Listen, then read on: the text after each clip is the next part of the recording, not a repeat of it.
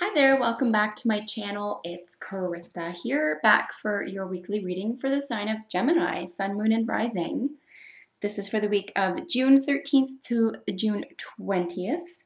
If you don't know your moon and rising sign, Gemini, you can check a link in the description box where you can learn your whole birth chart. That way, if you want additional support for the week, you can check out those readings.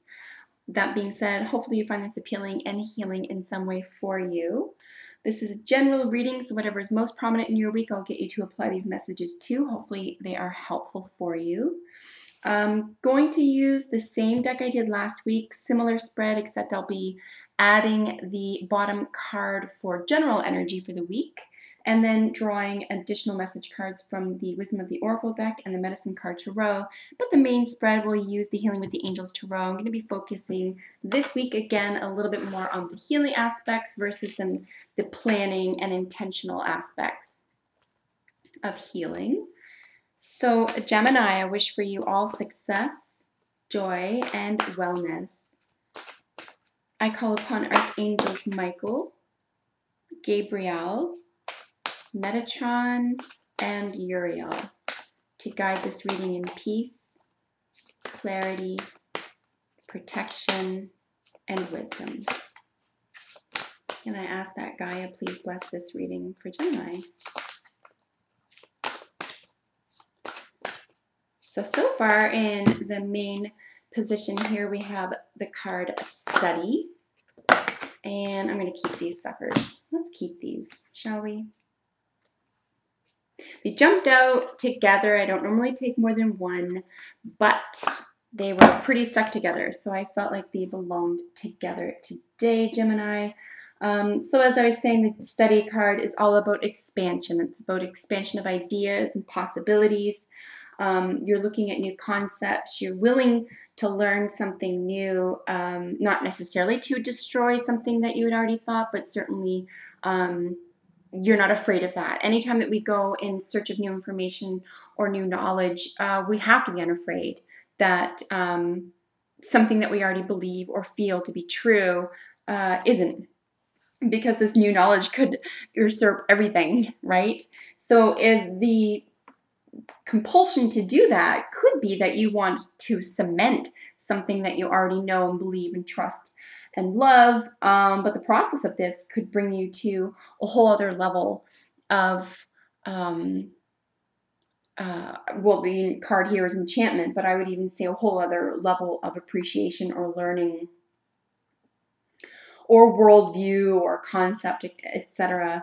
The main focus of the week here is the card Intention. This is just really interesting around the main theme for the week, Gemini, the intention and then the study. Like I said, your intention could be that you want to cement an idea that you have. Certainly there are many times when I go in search of information in order to solidify something I already believe and know to be true, or that I want to enhance my knowledge about. But once I've gone there, or I've learned something new, or gathered information I didn't expect to see, or didn't expect to be enhancing this information, and it changes everything that I thought. Or it gives me an edge. It turns me in a different direction. So just another way to look at it, any which way. No matter the intention going into this new phase of study in your life, whether it just be for fun, whether it's for your own skills and purposes, or whether it's academia, I think it's going to be fun for you.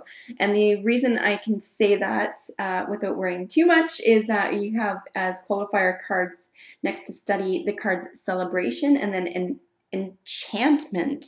So these are really lovely to have kind of in any spread, because Celebration and Enchantment is all about joy. It's the joy of learning. It's the joy of discovery.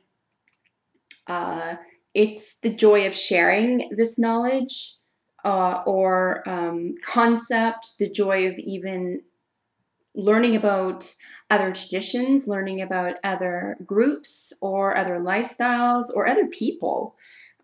Could be of major focus here. This could be about getting yourself out of trouble, out of a problem, into a higher state of consciousness. The reason I say that is because the enchantment card really does speak to higher consciousness, to this suspended reality consciousness where it doesn't have to be a concept presently doesn't have to be proven to you to be a valid concept. And this, honestly, I know it might be hard to believe sometimes, but that thought process actually skips a lot of people, or a lot of people can't handle that thought process. They're just like, well, if I can't quantify it, I'm not even, or if no one else has figured this out, I'm not even going to bother asking that questions. That's embarrassing. Or, I don't want to put myself in that uncomfortable situation. I think this is what you're doing this week, Gemini, is you're saying, it could even be an uncomfortable situation, but it's going to bring such joy and a feeling of expansiveness, even like intellectual or cerebral enhancement to your life. So let's look at these individually one by one. Like we have the study card here, and as you can see, like this sense of the rainbow, the sense of enlightenment or shining, getting all aspects of something you didn't before, right? Because this is what happens. We know what happens when we shine a beam of light on, those last pyramids, for example, which is a really good example of this is, the cover of the Pink Floyd album. I mean, what we get on the other side, once we shine that through, is we get the prism. We can understand different ways of viewing things. Maybe even just in general, maybe different perception.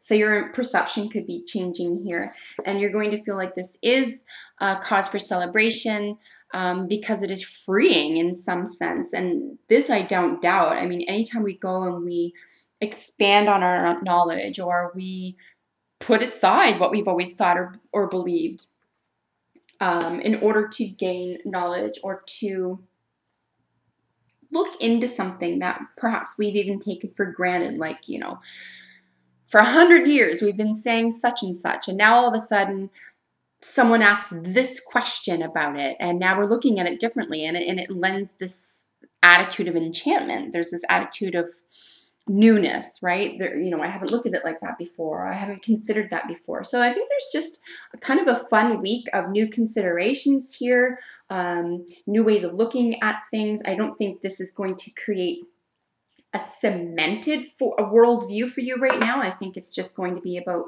being excited to be in the process of learning. Study is always joyful, and with regard to the intention here, I think it's even more joyful when we can suspend our own concepts and our own belief systems and attitudes as well, because it automatically leads to enchantment. Everything's going to feel like a discovery. Okay, this is interesting here. We have by the book as one of your qualifier cards to this reading. There could be an element here with regard to exams, test taking, having to know something in particular in order to get to the next level. God forbid this be a video game. I really hope this isn't what's most prominent in your life. I'm teasing. If that's the case, that's cool too.